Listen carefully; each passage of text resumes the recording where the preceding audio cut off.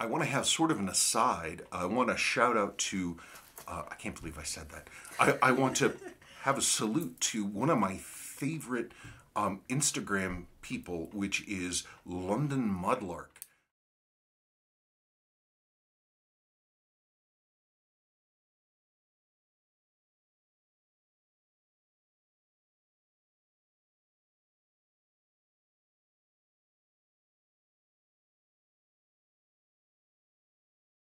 And she is a very nice lady, and she spends her days doing her wonderful hobby, which I greatly envy her the ability to do, which is that she mudlarks. She goes up and down the Thames River on the side, and she looks for erosion because, of course, London has thousands of years of history built around that river, and she finds all kinds of amazing things. It's so cool. And I desperately, desperately wish I had like 3 things that she would find. I don't care what it is, but I would love to have a few little things, and I'd frame them and put them back up there. A little clay pipe or a piece of tile, or I don't know, some embroidery, a button. A button? She posted a live video this morning, and she found a beautiful like 16th century, like from the 1500s button that still had its fisheye hook on the back. And she finds all kinds of stuff, and she just slogs around with her rubber Wellington boots on and finds neat stuff. Okay. I love finding neat stuff. We never find neat stuff. There's no neat stuff here to find. Well, there are fossils if you go to the right place. Right, there are fossils. We found fossils. I mean, there were Plains Indians here, but in my entire life, I've never found anything. I've never found a arrowhead, nothing. I've never found anything related to frontier days or the Wild West or anything. Well, have you gone looking? Well, no, I wouldn't find anything. Okay, sorry, just a little segment. Anyway, London Mudlark, if you are watching this, is there any way I can talk you out of like 3 neat little things that have no intrinsic value, that just have history and show some of the human touch? That would be fantastic. If not, I certainly understand. Okay. Well, hang on. We're too far away.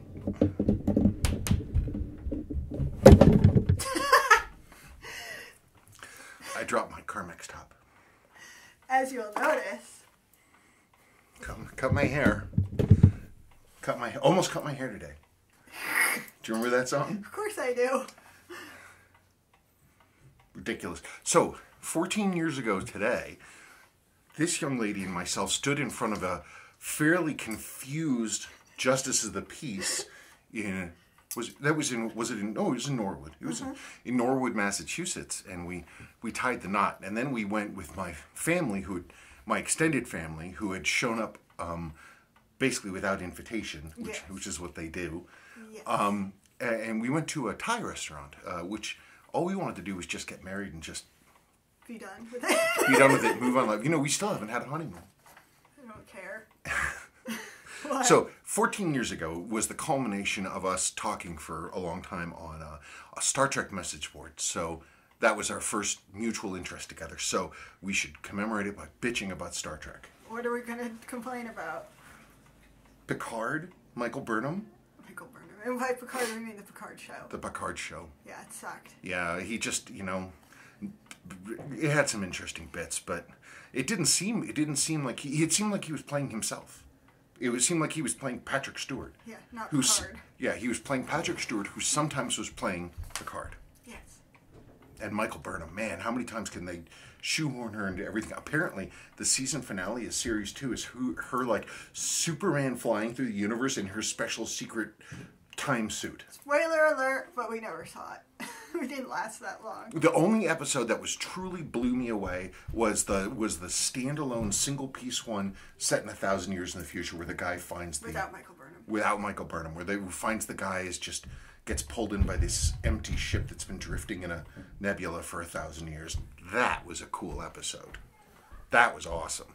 But instead, everything has to be raising the stakes, end of the world. Oh my God, everything's going to explode. Only Michael Burnham can save us. Are you satisfied now that you got that out of your system? It's just like, why do they have to involve Spock? Why do they have to? I mean, okay, fine. I'm going to be interested to see We're going to watch it? Well, no. I'm going to be interested to see how the Pike show rolls out. I think that could be cool if they do it right, but it's the same writers that do Discovery. I don't know how this happened. Once you get them started, there's no stopping. Oh, and Simon Pegg was talking about the next Star Trek movie, Star Trek 4, but he says that he has no idea if it's going to happen or if it's going to be the Kelvin crew or anything. He doesn't know anything. I don't think it's going to happen. I think the dream is over. Yep. That's too bad. Anyway, 14 years of marriage. Just like this. Okay, so thank you. Let's do... You're welcome. What?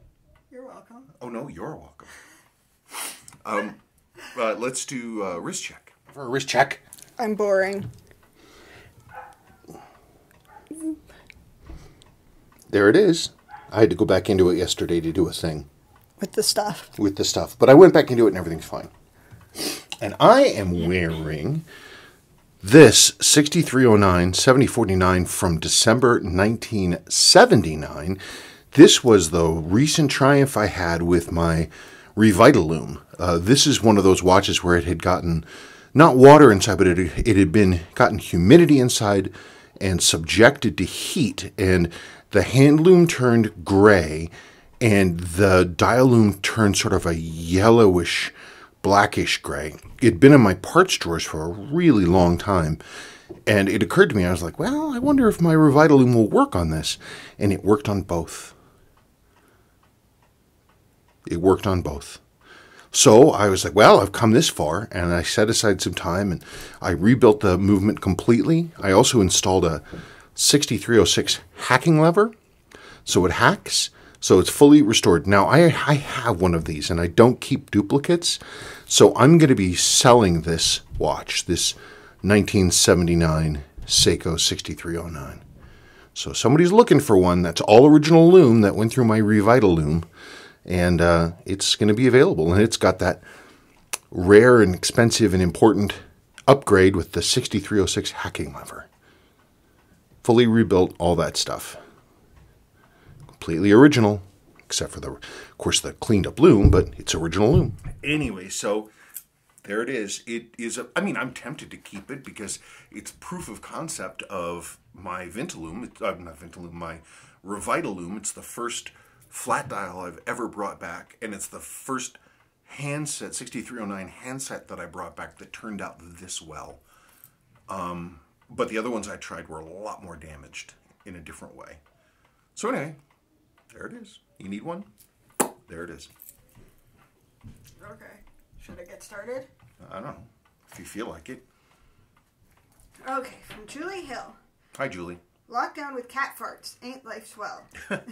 Spencer, regarding the rusty MG floor panels, I'm always reminded of the Flintstone and Fred's footmobile. No need for floor panels or brakes. Simply use your feet and go and stop. I dread to think what I would find if I got my camper van stripped back and sandblasted. A hole developed near the accelerator pedal recently and required some welding. Old vehicles, huh? More life support than anything else. My car, not the VW that I learned to drive in, that was the gray one, but the one that I drove all through high school was my car, was a green 63. And it died because I took a left at a stop sign during a late spring snowstorm. And there was a driver coming the other way, and I guess she feared that she was trying to stop at the stop sign, but then it was real slushy, and I think she decided that she just couldn't make it, couldn't stop in time, and so she went for it. But I was in the intersection. She smashed right in the side of my 63. And thankfully, there was no one in the passenger side because it smashed that door right up to the side of me here. But about the rust, I didn't think that car was that rusty. But the entire underneath of the car, basically where the vertical met the horizontal, was unattached. It was just gone. Why would you drive in that? What do you mean? It was my car. We used to drive, he was so cheap that he would drive cars with tires that he got at the junkyard. I remember once we were driving a car with tires that were so bald. It was summer, I remember this. We were going out to his testing ponds out there, and all of a sudden we're driving along, windows are out, and I hear it's because one of the tires had literally worn through. Like, not like blown or popped or anything. It had worn through to the point that it wore a little hole through the main part of the tire. Wow. Right into the inside. I knew how to change a tire in a Volkswagen before I knew how to drive. I can't believe, and for somebody who constantly talked about safety and he would let us drive like that? Oh. Crazy. Oh, hang on a second. So after Julie then comes... Mr. James Duffy of the Sandwich Time channel. Mr. James Duffy of the Sandwich Time channel. Hi, SNS. It's been a minute since Mr. James Duffy of the Sandwich Time channel asked a question. I know you love my Seiko tuna, so... That's funny. What? A tuna? That's what they're called. No, I know, but he does sandwiches. Oh. How would you make a sandwich that would be the Seiko tuna? How would you call it that? I don't know. Anyway, I know you love my Seiko tuna, so I need to know, how can I tighten the bezel on it? The bezel action on mine feels sloppy with a lot of back play. Is it just the standard Seiko click spring? It is an expensive watch, so I'm afraid to pop off the bezel unless I know what I'm doing. The first thing we want to look for, because as with all of those Seiko rotating rings, they're held in place by a snap fit. So it's going to be, there's going to be a ridge. If the watch is here, okay, there's the dial of the watch. There's going to be a ridge on the case like this, and then there's going to be a ridge underneath that rotating ring, and it goes click like this all the way around. It's a tight fit. What takes away the slop and makes it feel nice and tight is that O-ring gasket. So if the O-ring gaskets, as they get old and they turn hard, they can get kind of rattly. I'd have to see what's up with yours. Personally, you can't really hurt it pulling the rotating ring off. You can't. You can get a case knife for not a lot of money. You can get a crystal press for not a lot of money. They're basic and they'll do the job. And so you have a case knife and a crystal gasket, maybe a thing of silicone grease. You can get them on eBay for, I think they're like $8 for a little tub of silicone grease. And then you could check it out and see what's under there. And then you can clean it off. It's an essential piece of cleaning your watch, doing that. So if you want any guidance, let me know. And if you can think of how you would make a sandwich called the Seiko tuna, let me know. From Rob, was I wrong? I thought I heard a bit of Bob Marley come out of your mouth. You need to grow your hair really long and get some dreads.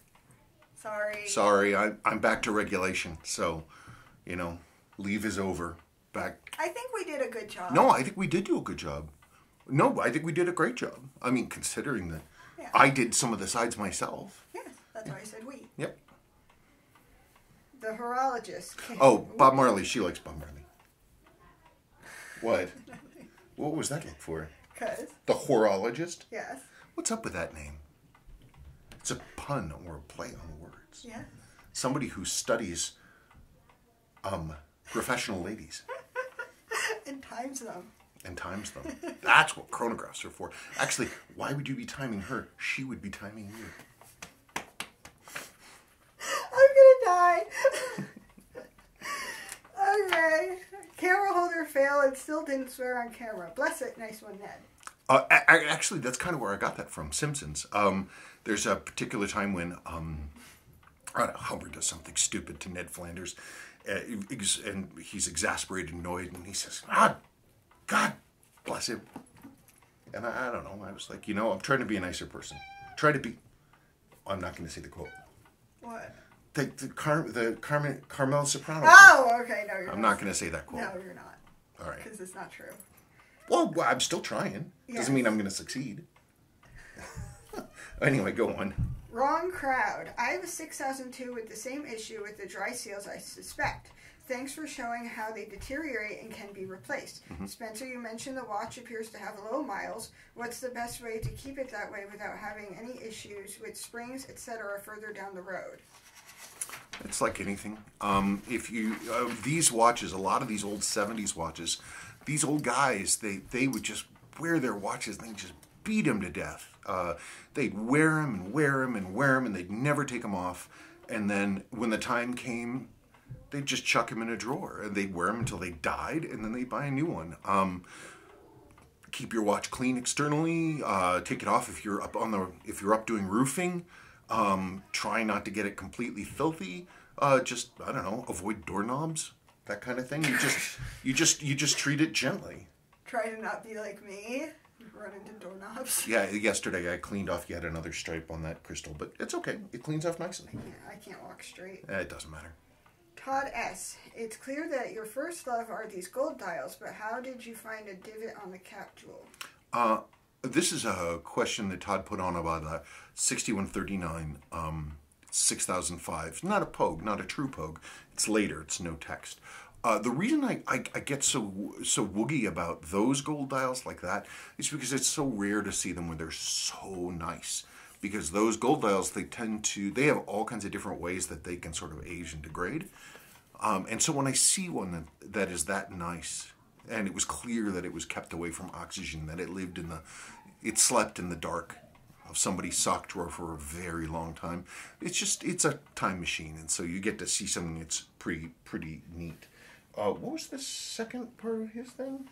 Oh, the divot on the cap jewel. I have a couple levels of magnification, and I was looking at the cap jewel, and when I'm looking at the cap jewel with full magnification, it's probably about this big. So imagine like almost slightly smaller than teacup size. But I was looking at it, and you could actually see a little circle, like a teeny tiny little circle, like a flake was gone right in the middle where the thing would sit, and that's what it was. It somehow ground through, or there was a manufacturing error or something, or there was a shock. Ooh, I bet that's what it was. It was a shock. And it was just enough to take off a teeny shatter off a microscopic flake of it there, but you could see it. And so I was like, okay, it's not a smooth surface. You can see the divot, so I replaced it. On to the next one. What are they doing? I don't know. What do you think they're doing? Hammering? I don't know. She's making a vending machine, a claw game vending machine. Oh, yeah, in the goldfish thing. Mm-hmm. From Spencer Braithwaite. Boy, if you build any other parts specials and decide you don't want them, just send them to me. About celebrity watches, ugh, why does everybody seem to care so much? I understand racing drivers, astronauts, pilots, etc., but I don't really understand the obsession with celebrities in general. I don't know. Well, like the Brad Pitt watch, I've always liked Brad Pitt, and I thought that was a cool movie. Sure. I mean, this 6309, a lot of celebrities wore these. There's a relatively famous picture of Mick Jagger in the 80s wearing one of these. Oh, really? Oh, yeah. And then they were in a number of different movies. It's just a way to sort of maybe give some personality, some connection also. I mean, the Brad Pitt watch, sure, why not? Mm-hmm. Why not? Or the Arnie. Or the Arnie, absolutely. The Arnie, I mean, other than that, it's just a weird, dated sport diver from the 80s. Mm-hmm. Stop licking me. I mean, because like without the Arnie connection, look at the H601, the successor to the H558. Instead of having the LCD at the top, it has it on the bottom. But more or less, it looks almost exactly the same. No one cares about the H601. It's not worth a terrible amount of money. People have tried to drum up interest in them, but, they're not an Arnie, so they're not an Arnie.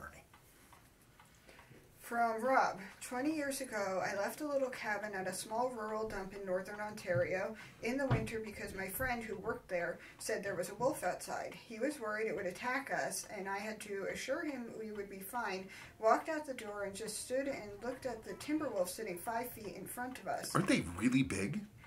I don't know. I've never seen one.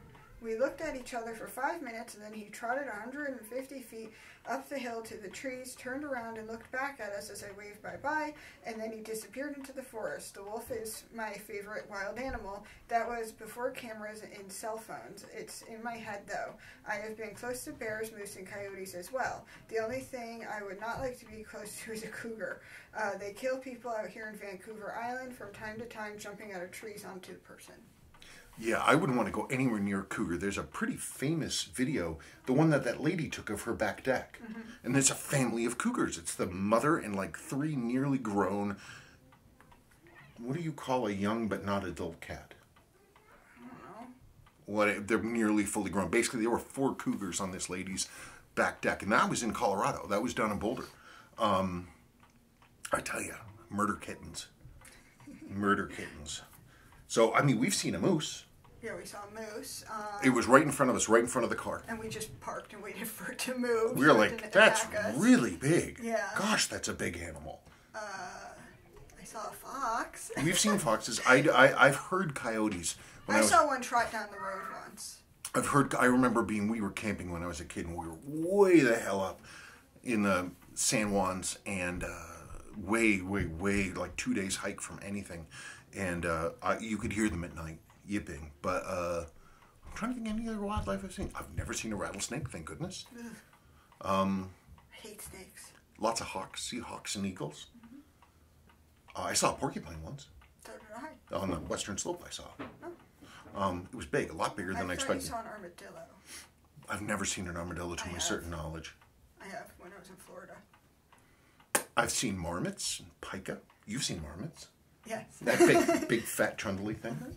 And prairie dogs. And prairie dogs, yes. They're everywhere here. Yeah, I remember seeing a lot of pika when we were hiking when I was a kid, and sadly they're having a lot of problems with climate change, because they can only go so high. You can only go so high up before you run on a mountain.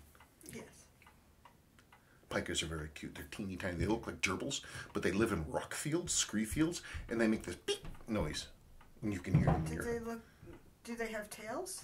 Or I think they're tailless, and they're quite small. Because I remember one time when we were up at Rocky Mountain National Park, when Sadie was little, we saw something that looked kind of like a chipmunk, but it might have been a chipmunk. I think it was a chipmunk. Oh. I haven't seen pika for years. Okay, let's. Sorry about that. Sorry about that. We're blathering this morning. Yes. The wristwatch experience. I have a soft spot for Landeron movements. They sold in the millions and can be looked down at by a certain watch collector type, a snob. But they are real workhorses. I was lucky to pick up a Landeron 47 from 1937. See, it always rings about 2 minutes early. This was the first can movement with the flyback, but the coolest feature is they have 3 pushers. Oh yeah, actually, I've. Oh shoot, I put it away. I have one of those. I have a Landeron 47. I got it years ago, and it's the one where actually the reset is in the crown. It's stop, start, stop, reset. It's really cool. And boy, trying to find one of those crowns with the pushers to the middle, impossible. I need to service it again. I serviced it, oh God, like 8 years ago. And I probably did not do a very good job. Well, why don't you look at it again? I did. I saw it yesterday. No, I mean open it up and look at it and maybe critique yourself. Maybe I should. It's pretty cool. Pretty cool piece. All right. Well, I could insert the thing.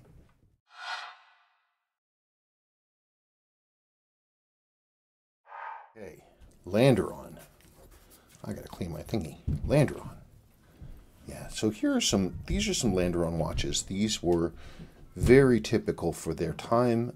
One could apparently go to Switzerland and you could visit there and you could buy a genuine Swiss chronograph Suisse. And they had all these different chronographs. They had a billion of the things, and you could get them.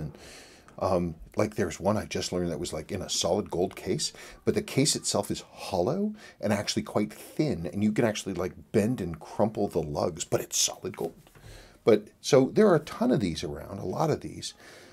But the Landeron movement is one that not a lot of people think about. The Landeron movement that I became aware of was in this. This was a Landeron 47, which was actually made in 1937. And again, one of these sort of, not no name, but just sort of, hang on. Basically, you could get these Landeron movements with all kinds of different branding on them. This is the first one that I ever came aware of. My brother loves this watch because he loves the font, the number font. Anyway, but I got this a long time ago, and I cleaned up the dial and did the stuff. But it's really very interesting because it has the way this works. This first generation Landeron. Let's see if I can get it even running. Come on. Come on, run. Wait. Well, it's clearly running. Well, it used to run. I don't know what's happening here. It should be start. Start. Stop. Reset. I don't know why it's not running. I really have to put aside some time and service this baby. Well, let's open it up. I haven't looked inside this thing for a very long time.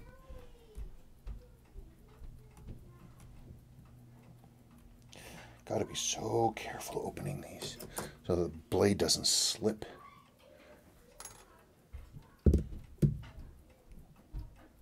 Oh, would you stop it? Anyway, yeah, very straightforward. Not a whole lot different. I mean, 1937, and this is a Landeron 248, and they're very similar. They're great watches. They have one of the things I like about these Landerons is they actually have some wonderful simplicity in terms of adjustments. These are the two hammers for the big minute counter central hand, and I'm sorry, for the seconds hand, and then the minute counter hand is here. This is the hammer, it centers them both. If you want to make sure that both hammers touch simultaneously, well, you see it's got this big split here. This screw has a beveled bottom, and as you tighten it down, it'll expand, it'll push those levers apart. It's a really simple system. Very, very, very simple, very straightforward, easy to use. And these things, they have a lot of commonality. You can, the hands all fit across all the things. You can swap a lot of parts back and forth. I don't know, it's pretty neat. Okay, so I have to look in this and figure out why it's not behaving.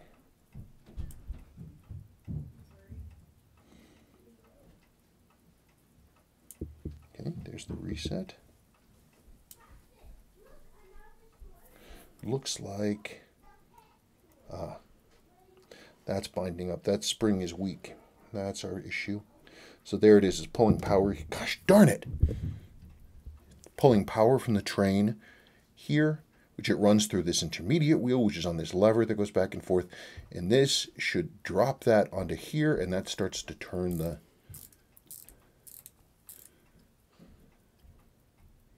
So then we start it, we stop it, and we reset it.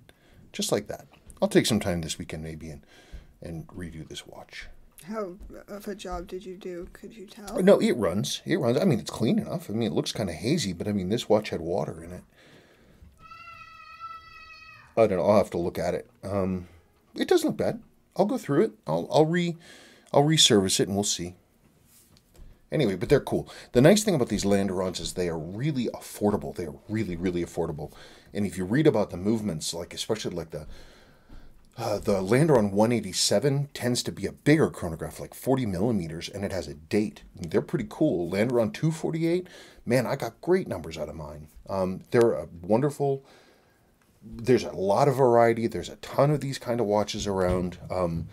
They're a good size, from the smaller up to 40 millimeters, depending. You can get them for not a lot of money. In terms of a chronograph, in terms of servicing, they're painless. I mean, I say that, and people are going to be like, oh, yeah, sure. Servicing a chronograph is going to be painless. But seriously, in this case, relatively speaking, boy, these are easy to do. Anyway, all fun. So, yeah, it's cool. My brother loves the font on that dial. You'll have to show it to me. It's neat. Okay, AV Cuber. Hi, Spencer and Sabrina. Why can't I find anything on the 316000 Seiko's first electric watch, apparently? Oh, yeah. Oh, okay, yes, you clarified this. The 31-6000, you called it the horseshoe. I'll insert a picture of it here. Okay, we dug up a picture of that. So that's why you call it the horseshoe, because it's got that horseshoe-shaped case. I've never heard of the watch. Like the logo that's on that dial, I've never seen. The logo's cool. The logo is cool. But I've never seen it. I don't know anything about it. I've never heard anyone discuss it. It seems like one of those watches that it just vanished. It was, a test run or maybe something, but they didn't make a lot of them. I don't know. It's a wacky watch. I'd love to see one, but they go for a lot of money, and so I doubt I'm ever going to own one. I've never even heard. You're the only person I've had ask about them. Oh, Finney took Milo's spot. What? No, his... Oh, over there. Oh, gotcha. Right over here. Okay. Some coder. On your World War II Japanese sword, any idea of which family it belonged to, which plant smith it was made by? Do any Japanese collectors get in touch with American owners? That's a few questions. That sword is... Actually, we're sitting on top of it. It's in there. It's not that one. No, it's not that one. I don't have an idea of what smith it was. It was hand forged, probably in the World War II era. It was not made by a factory. It has no factory stamps. I kind of like those factory swords because they'll have signatures on them.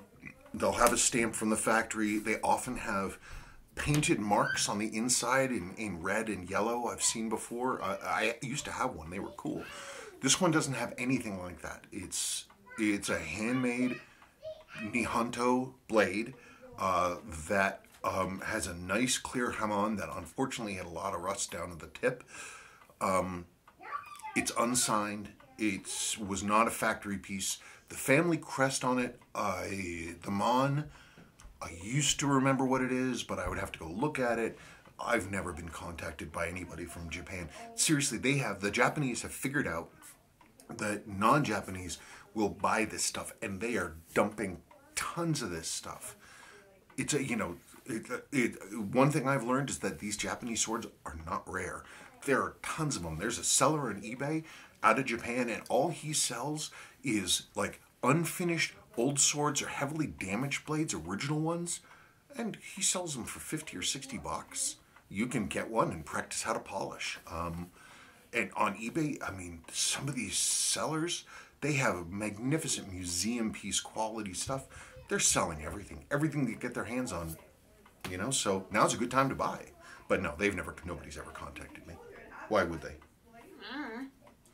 From Forbin Colossus, yes, we'd like to see a how-to video of a simple Seiko movement swap NH36 into another case or an SKX build from parts. Sabrina is right. Yes, it's simple if you've done it before.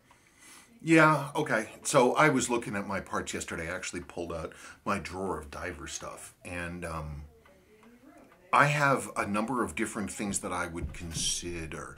I have one watch. It's a 7005 8062. It's a dress watch from the 60s. They're notable because they're large. They're 38 millimeters, but they also have the 62 MAS handsets. And I was looking at it, and I'm like, well, and I tested something, that a 7005 dial will drop right onto a 6R, 4R movement because they're the same family. Literally, it'll go right on. You don't have to deal with the feet or anything. Just pops on. So I'm considering taking this 60s watch and rebuilding a 6R15 I have here that is loose, that is just never ran right. It has almost no miles on it. Rebuilding it and making it this watch from the 60s hand winder with a 6R15. So maybe if I had a bezel, I can't make an SKX because I don't have the bezel. It's the one thing I'm missing, I think. Do I have a bezel? I'll have to look. I might have one. I'd be shocked, though, if I did. But if I do, I could build a brand new SKX. Do I have the case back? I've got everything else. I've got the hands and the dial. I've got the movement. I have the crowns. I don't know that I have a case back. I know I have a case. I'm not sure I have a rotating ring. I'll have to dig, but I'll come up with a project. I've been watching the cats. Milo wanted a spot, and Finny was like, no, and was biting him, and then Milo was like, well, then I'm going to clean you. Oh, no. Okay, well, let's push on. Okay. From Rick. There's tons of videos all over YouTube showing how to do a 7S26 to NH36 swap. Some things to consider if you're wanting to take this on. If it's for an SKX, you can buy an SARB 059 crown and stem, which will fit the case, thus avoiding the stem resizing stuff. I think about putting a 6R15 in mine, but they don't come with weekday hardware, and some recent examples don't have the pin for the corrector wheel. It's just easier and a lot cheaper to get an NH36 with the weekday stuff already on it. Another thing is most loose NH36 movements come with a 3 o'clock. Oh, yeah, crowned at 3 instead of 3:45. Well, no, it's YouTube trying to go to a certain time, and that's why I was confused. I got you. It comes with a 3 o'clock day wheel, so you'll need to pop the C-clip and swap the 4 o'clock day wheel from SKX. Wow, Finny. I got a 4 o'clock kanji day wheel for mine. I really want to find some 345 kanji day wheels. So if you have a link to those or if, a source for those, that would be really cool. Thank you.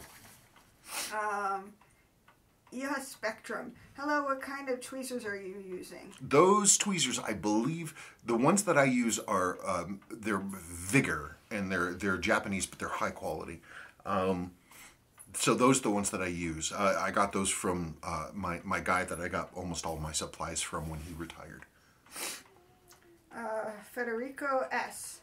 Hi guys, I have 2 questions. I have purchased a 7548700C recently, and on its case back there's an engraving that says B00. How many zeros are there? 30001. Do you know what that means? No idea. On its dial there's a spot that seems hazy or someone rubbed part of it clear off. Do you know how to repair it? I need to see what you're talking about to know what is on the dial. Sometimes you get those 7548s, the Japanese versions, like 7548 7000 or 7000A, and they'll have odd stampings on the case back, like numbers and letters, like literally stamped, not engraved. And those apparently are battery change notations potentially done by the military. I don't know. I heard something about it years ago. But I think the C version that you have, I think those were sold in Europe. But I don't know. Here I am disseminating information without knowing if it's true. Yeah, don't fully listen to him. Take it, what he said, and then research it. And put an asterisk by it and say, maybe. Because, I mean, my brain is a cluttered, darkened warehouse, spider-haunted nightmare of completely disorganized nothing. Sometimes things You're so poetic. Well, you know, it's like this warehouse. Sometimes I remember things, sometimes I don't. Okay. From Richard Lenny. Love the Omega MK4. Is it for sale? The Mark 40, I keep forgetting I own it. I did completely service it. I keep forgetting that I own the darn thing. I put it on a generic Beads of Rice vintage one, solid link. It's very nice. I don't know. Yeah, I mean, you could certainly talk me out of it. Lord knows it would be, you know, my bride here appreciates it when I bring in money. But so I guess, yeah, I mean, if you want to make that kind of investment, sure. I do like it. I just keep forgetting I own it. Marcos Vasquez. Hey Spencer, amazing work as always. You mentioned you use some chemicals to help stop corrosion from continuing in the pitted areas. Do you mind sharing how you manage this? Well, the thing with corrosion, of course, the first thing to do to stop it is to stop getting the metal wet. That's really important. The next thing is that I use, well, there's the cleaner that I use in my ultrasonic for my cases is ammoniated, and it stinks. Yeah, but then you're getting it wet. Well, no, but the cleaner is ammonia. What you do is I go and I remove all the loose rust that I can. Then I run it through my cleaner, hot, with this ammoniated clock cleaner stuff, and it takes off pretty much everything. And what it doesn't take off, it converts to this sort of black-looking stuff, which is, I believe, hematite. And that is almost like a patina on bronze, and it just stays there. It won't rust anymore. But what I also do is I just oil it. And so you get oil in there, and it's going to stay fine. You wipe it off, and it's sealed. I mean, I have these blades. These blades are centuries old. They were just kept oiled, and they're perfect. You can keep metal very nice if you take care of it. So in a lot of cases, like the pitting like that, that's somebody going into salt water a lot and never cleaning their watch. And there was enough grut and gruck on the watch in between things that it was able to trap moisture and salt and then eat into the stainless steel. So he's just standing out there staring at us. Oh, yesterday I was making a little video for hands for a 6105 guy, and I could hear him there, and he watched me silently make the entire video, and then he was like, "What are you doing?" Okay. Okay. And then his next question is, do you just clean hands and dial with Rotico to get rid of hazing? You can try. I find that the hazing doesn't really go away. More and more and more, I try to find ways to clean things without touching them, which means more chemicals. I have found through trial and some serious errors with my own stuff that what Seiko Loom will or will not react to, it doesn't react to certain cleaners at all. Like, it just sits there. And I can actually run a complete handset, if the loom is in strong condition, through a specific cleaning cycle, and it comes out and the metal is bright.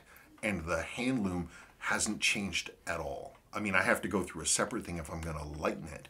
But that's what I did. These hands were terribly hazy, and the loom was gray. And I ran them through this process, and the metal came out beautifully. And then I had to do the loom, but Rotico helps. But some of the haze just won't move. There are some other techniques that I use, but I hesitate to talk about them, only because I'm always afraid that I'm going to lead someone to screw their watch up. Because it's easy, some of the things I use, it's easy to jack your watch up if you don't know what you're doing. And I would just hate for somebody to say, hey, I tried that trick you talked about, and now my watch is jacked up. Yeah, I mean, think of all the videos of people like saying cutting your bangs or your fringe is so easy, and then they're like, okay, I'm at home, I'm going to do it, and their things go like that. You don't want that. No, we don't want the watch version of that happening. No. Okay, where was I? There was I. Andrew Warner. Hi guys, hope you're keeping safe and well. I picked up a Seiko Grand Quartz 4843-8010 about a week ago. Was wondering what you know about the movements in these. From what I can find out online, these have 7 jewels, but I'm not sure how they compare to a 7548, for example. Do they have metal train gears, and can they be dialed in as accurately? To me, the Grand and King Seiko quartz models are great value, and the only issue is the symbol of the dial, which looks like a gentleman's sausage. That's what some people do say about that symbol, and I never thought of it before. I'm going to remove Sebastian. Oh, that's fine. Well, actually, I'm going to pause. Because can you open your phone for me? Because I want to look up that movement. I looked at it before and I can't quite remember. All right, I had to do a refresher course on these. They're typical for their time, which is the 1970s. They seem to have a lot of qualities in like the 7548. Looks like they were using the same kind of tech. So you've got it there. It's got, I mean, the important thing is it's got that variable trimmer right there. That's it, 7 jewels. That's pretty nice. They're also temperature adjusted. I'm not quite sure what that means. These, I believe, are twin quartz, which means they should have 2 crystals that are checking against each other, basically. I'm sure they're fantastic and accurate. Lovely, 7 jewels, and it's got that variable trimmer. That's the way to go. You'll be able to dial that thing into high accuracy quartz. Heck. From Marcello Dietrich. Hello, Marcello Dietrich. Gorgeous, how'd you get the Seiko logo to shine so brilliantly? Mine doesn't, even after complete service, and I'm not reading the next part. By the way, gorgeous was meant for the watch. I don't mean any disrespect. I don't need Sabrina to be mad at me. Come on, you should take a compliment. Terrible at taking compliments. Oh God, Kraken's back. Do you want me to leave you here? No! I can. I'll go get her. The Seiko logos. Okay, so what Marcello is talking about, on a 6105, Seiko every now and then, they used, instead of being a bright high polish applied logo that says Seiko, it's a matte finish, like a matte silver. That matte silver reacts to moisture and it turns black. And it's been, I remember when I first came into this collecting scene, people would get them and they would try to scrape the black off. And it would go immediately, it would go right to brass. You'd ruin the thing. And so it was, again, one of my many quests is to figure out how to make that bright. The way that I do that, and you have to be careful, is a wonderful product called Brasso. And Brasso, though, this is it takes away tarnish, but you get a tiny bit of Brasso, and you put it on a Q-tip and you rub it in with your fingers so it's not like a loose glob of Brasso on there. You get it so that it's soaked into the fibers.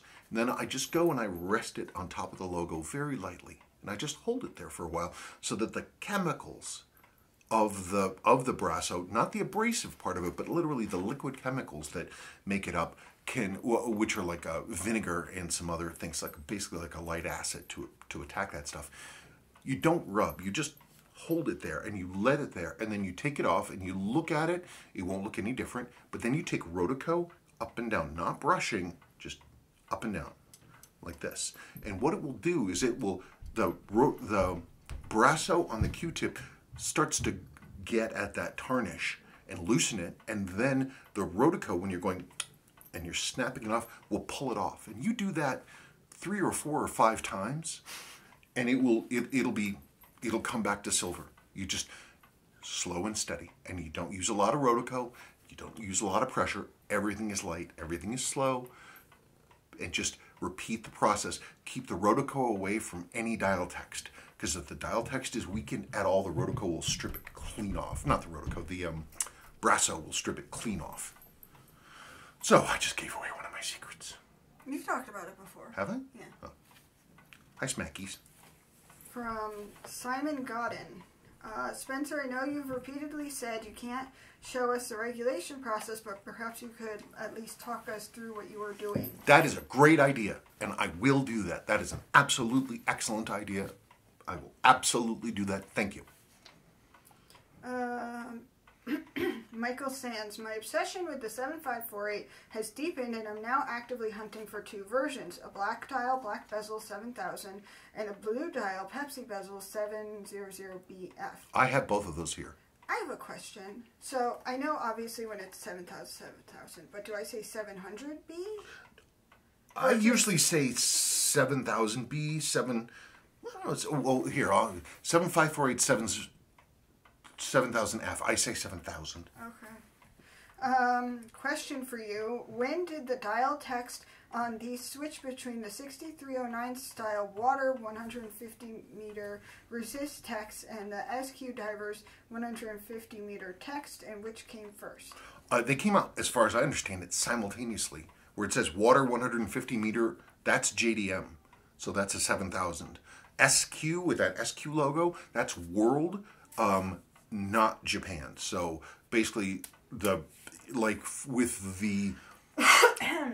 say with the golden tunas, 7549, 7009, the last 9, that's North America. Or technically it's world, but that's going to have this SQ, whereas the 7000 of that just has the depth rating and also says kanji day. And so that's the difference. As far as I know, they're all at the same time. Phil.Zap. On my 6105 8110, I kept the original hands for some wabi-sabi authenticity. It does happen to be my father's watch, so sentiment of originality was important. The look does not bother me as long as the function was not interrupted. I did, however, swap the crystal to the sapphire, as the original was almost sandblasted from bangs and 40 years of wear. The new, nearly indestructible crystal makes it super clear and smooth. I did have my original hands reloomed, and it glows strongly and has fantastic coloring. Well, there's a few things. I mean, there's so many questions about hands and originality. In a situation like that, where you're the owner and it was your father's watch, you have to make the call that's right for you. This customer did not have a sentimental attachment to this watch.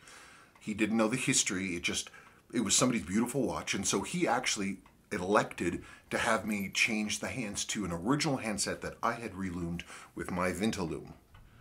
So there it is in all of its glory, and I have to admit it looks better. It looks a lot better. The other handset was just too damaged. Maybe if I had an emotional connection to the watch and the history, I would keep it, but I understand why he made this choice, and it's why I recommended it, because I think that honestly it just looks better.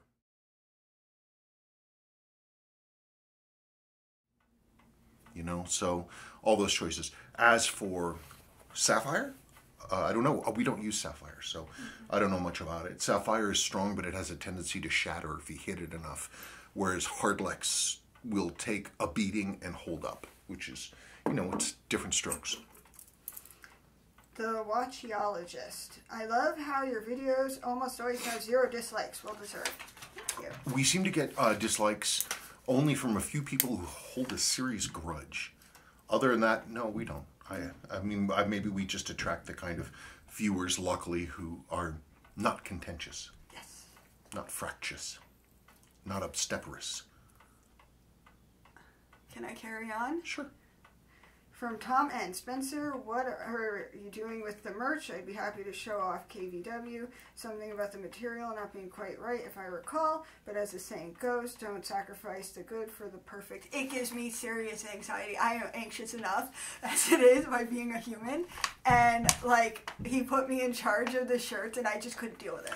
I don't know. I think of shirt ideas almost every day, just random shirts. And I actually kind of wish now, I'm starting to wish, that there was just some site that I could go to that would produce our shirts for us where I could just upload a new design. Because I think about random stuff all the time that I'd wear on a shirt that I just think it'd be funny. But I don't know. I guess I'll put some work into it. Because, I mean, people would buy this stuff if we had it made. And stickers. We need to buy more. I mean, we just haven't been, I'm working, in theory, I'm working on recreating 2 different rubber straps. And the guy wrote me, he's doing all this fantastic work. And he just wants to collaborate. And I don't know, it's just another thing for me to have to deal with. Well, you can't let the person down. That's rude. I know, I need to write him back. It's just, I was like, I have so many things going on. I have so much happening. I need to just do it. The thing is he gives me so much information and is so thorough that I kind of feel a little overwhelmed. Do you need me to read through it too? Maybe, if you have time, if you don't mind reading it, and if I could get some backup. You give me backup for the straps, I'll give you backup for the t-shirts. Okay. All right, let's move on. Okay, so I guess this is called the Klein Literary Corner. Oh, so now we're taking a break because we've had one of our regular commenters who got us your Omega. Ryan Walters, he's a literature professor, and he is a real big fan of the writer Kurt Vonnegut. And so if you don't want to talk about post-war American literature, now is the time to click the off button. Okay, I thought you were going to stop it for some reason. So it's Klein Literary Corner. You say it in a librarian voice. Okay. Not to hijack or keep injecting info here, but I always felt like Vonnegut was challenging us through non-examples to examine our own behavior. Especially in the case of Billy Pilgrim, it seems as if he were imploring us to think about the consequences of our choices and how they affect other people. So it goes as a literary motif that is meant to be an affront to the reader. The satirical function of the motif is to offend and get the reader to think about the normalization of death, and especially death in war, and its status as some sort of exception from murder, and think it is wrong. Sorry I find so few people willing or able to talk about this much. You know, one of the things is I tend to consume literature and things like that without a lot of in-depth thinking. That never occurred to me that So It Goes would have been satirical or designed to provoke the reader. You didn't get that? No. I only read one book of his and I get it. You've only read one Vonnegut book? I read them all. Good for you. I don't know. I guess, you know what the problem is you're a better reader than I am. I read slower. I read, this is going to sound like a humble brag, and I don't mean it that way. This is actually, it's a problem. I read so quickly, I can read sentences at a time. I don't read... You said you read blocks at a time. I can read chunks of it. I will see the whole thing, and it comes in. And so what that means, though, is that I read so quickly that my comprehension is not great, and I miss a lot of subtlety. It's one of the reasons, actually, I moved to listening to audiobooks, because then I'm forced to really listen to everything and get the nuances. So that's one of the things I missed. I don't know, it just... For me, it was like Cat's Cradle. When I was reading Cat's Cradle, his just unbearable cynicism about... Oh, wait, is that a really weird one? It's Ice Nine. That's Ice Nine, where you have the scientist invents a form of ice that can freeze it at room temperature. And basically, it's like it's just everything is gonna go wrong, and you can't stop it from going wrong, and it's going to go wrong, and then it does go wrong, and the entire world freezes at room temperature. The ocean freezes. I just remember I read one and it was really weird. His stuff tended to be pretty trippy.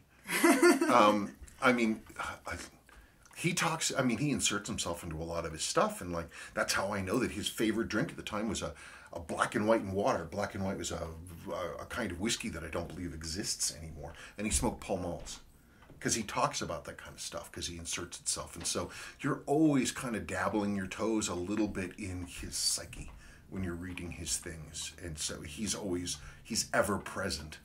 He as a person, not just as an author, is ever present there. But I don't know. It's tough. I haven't reread them in so long. I'm probably incorrect in a lot of my assessments. Like my memories of a lot of those things are colored by the fact that the person who was reading them was a teenager. So I guess I have to read them. After Gone with the Wind, I'll read whatever the... but like Breakfast of Champions, the one of the main characters is slowly... We don't have it. We used to have all those No, things. we didn't. I definitely had it. I didn't get rid of it. We had all those Vonnegut books, all the old ones. We only have one now. We have one. Where would they have gone? I think they got left at your parents' house. They have every single one there. That doesn't make any sense because I had them and they traveled with me for years. I didn't get rid of them. They're in that box that those jackasses took from San Francisco. When we were moving back from San Francisco to Colorado, it took forever. I don't know why. But there was one box that went missing. And there's all this stuff that we just can't find. And so it's in the box. So if we can't find it, it was in that box that those jackasses took. I know for a fact they got an iron.